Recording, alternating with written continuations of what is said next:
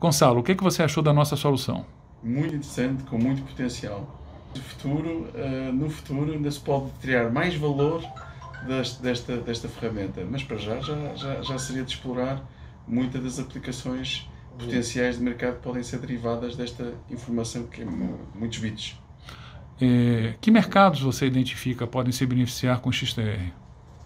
Numa fase inicial vejo muitos mercados onde há informação estruturada, muita informação financeira, banca, seguradoras, tabelas actuariais, risco, combinação de fatores de tempo, por exemplo, com determinado tipo de eventos climatéricos, agricultura, se calhar percebendo um bocadinho melhor também logística, a estruturação da informação, eventualmente até segurança.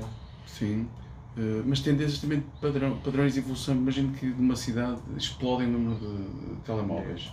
Algo estará, alguma afluência, alguma mina foi descoberta e de repente temos muito mais veículos a circular, temos uma afluência. Se nós chegarmos lá primeiro, podemos apropriar valor.